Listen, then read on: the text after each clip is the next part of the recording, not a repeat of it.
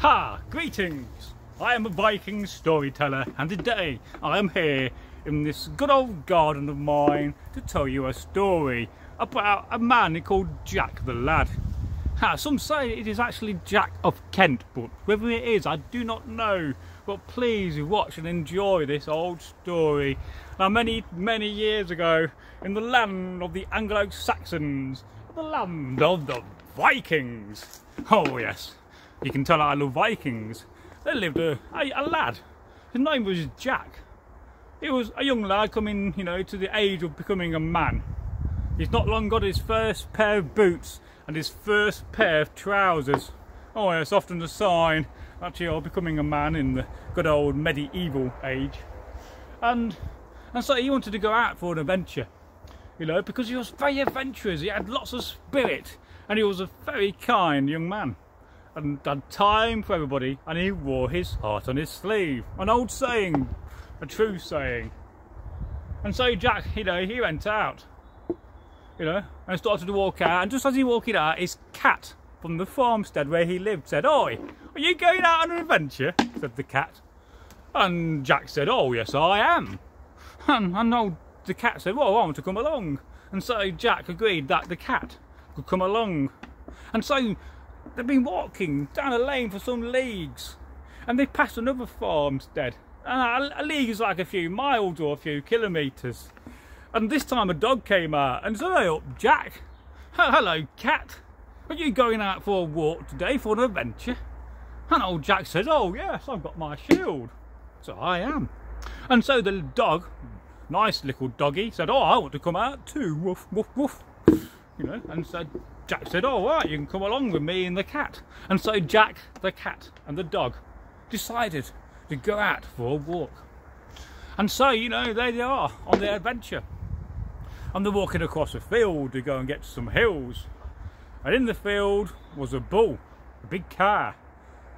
Now most people wearing red would be scared. I'd be running. Oh, bull! Or maybe not. But that's no bull. And old Jack said, "I know this bull." And the bull came up to him and said, "Hello there, Jack." "Moo, moo, moo, moo," meant the bull. And well, Jack knew car language, and the bull said, "I heard you going out on an adventure, old Jack." He called him old Jack for a laugh. And Jack said, "Yes, I am, with the cat and the dog." And the old the old bull said, "I want to come along because this could be fun. I love a good adventure." And so Jack, the cat, the dog and the bull, car, moo, all decided to go on an adventure. The cat went meow, and the dog went bark, woof woof, and the bull went meow. And so they're walking along, and they're going down a country lane up this hill, and a pheasant popped out of the edge and said, "Hello there, young Jack. I've heard you're going on an adventure." And so Jack said, "Yes. How do you know that?" I said, "Oh, everybody's talking about it in the valley." And so the pheasant said, "Can I come along?" And well, Jack said, "Yes, of course you can." And so Jack, the cat, the dog, the bull and the pheasant all went on their adventure. And they were coming along a big old hazel tree, really big actually, been there for generations, and on the top was an old squirrel. And the squirrel said, "Hello there, Jack, looking down. I've heard you're going on an adventure, mate. Can I come?" At this point Jack was getting a bit fed up of all the creatures and asking to come along, but Jack was a nice lad. "Yeah, of course you can, mate." And so Jack, the cat, the dog, the bull and the pheasant and the squirrel all carried on. And it was getting dark. You don't want to be left on the big hillside or in a big wood on your own at night time. But in the distance they saw a longhouse. But it was a strange longhouse. Jack's never been to this area before. It was nearly over the other side of the valley. And so they decided to go up. But Jack said, first of all, he said, you guys, you all wait here, I'll go and check it out. Because if we all go, we'll not get lodgings. And so Jack, he went along, and he instead of knocking on the door, 3 times, he decided to look through the window. Had a wooden old window frame and no glass, couldn't afford glass in those days. Just had a pair of linen and some shutters. But he peered in the shutter hole and he saw what he looked like robbers counting a load of silver coin and talking about it. Oh yes, old Stan, that was a good old raid. Oh yes, Sven, we robbed them blind. And so Jack, he realised that this was a robber's den, or perhaps somewhere where these robbers were staying and counting their money, their ill-gotten deeds of the day.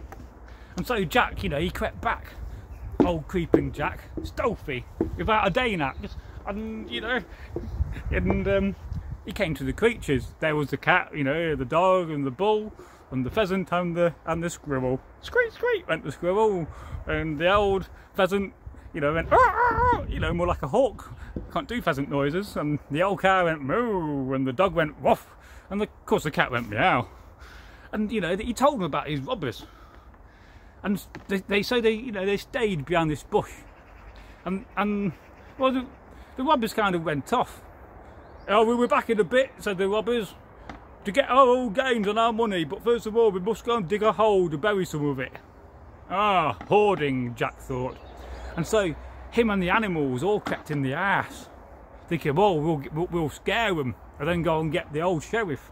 And so, you know, one of them hid under, the old cat hid under the table, and one of them went upstairs into the bedroom, and one was in the cupboard, and the squirrel was in another room. And so they all spread about, and the old pheasant couldn't find anywhere, so he went on top of the roof. And the robbers, these bad thieves, came back, you know, and you know, he looked under the table for his treasure. He couldn't find it, but Jack had hidden it. Where's the treasure? Can't find the treasure. Where's the coins and the bags? And so first of all, he looked under the table, and the dog was under there, or the cat, or one of them, and it bit him. And he thought, oh, I've been attacked by a cobbler. And so he thought, I'll go in the cupboard. I'll look in the cupboard, and one of the other creatures was in there and attacked him, but he didn't really see what's happening. It was dark. And he thought, oh, I've been attacked by a maid. And you know, he went upstairs to the bed, and there was the cow in bed, and he went moo, and it horned him with his horn. And he thought, oh, I've been attacked by an old granny. And he went you know, to the little outhouse where the squirrel was hiding. Squeak, squeak, squeak went the squirrel, and the man went, oh, I wonder what's in here. Isn't the old treasure in here? And the squirrel started throwing nuts at him. He thought, oh, I've been attacked by an old man throwing nuts. Ooh. And so he went outside the longhouse. He looked on the roof. It was a shingled roof. I mean, it had wooden tiles. And there was the pheasant, and it kept on beaking at him and saying rude pheasant things. And he thought, oh, I've been verbally attacked by a pheasant, and it's been throwing things down at him and feathers. And so the robber, the thief, ran back, and he told the men that the house has been moved in with a family and is now occupied, and they cannot get the treasure. And then, unknown to them, Jack had gone and got the sheriff, and the sheriff had organised a posse of these brave men, and they caught the thieves later on that night. And as for the coin, well, it got back to the original owners who it was stolen from, and everybody was happy. And Jack, the cat, the dog, the cow, the pheasant, and the squirrel had a great good time. Oh yes. I think if I'm going out Derby for a few pints of beer, I think I'd quite happily take a cat and a dog, and a pheasant and a bull, and a squirrel. Because boy, what times you'd have. But I don't think the bar staff would let you in. Oh, always the way. So, yes. So we do love a good old Jack story, and Jack is a very common name in the medieval times, and often they would give these characters the name of Jack. Is it the same Jack all the way along? I don't know, I cannot tell you that. In the folklore of Jack. And again, you'll see in this folk tale how the magical number 3 appeared a few times.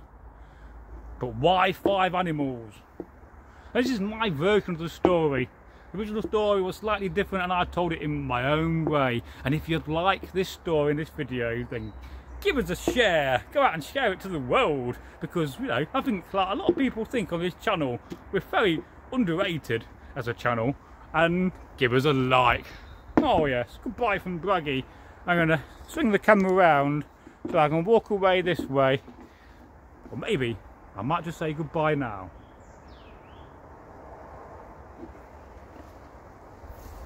Moo, went the cow, And squeak squeak went the squirrel. Goodbye.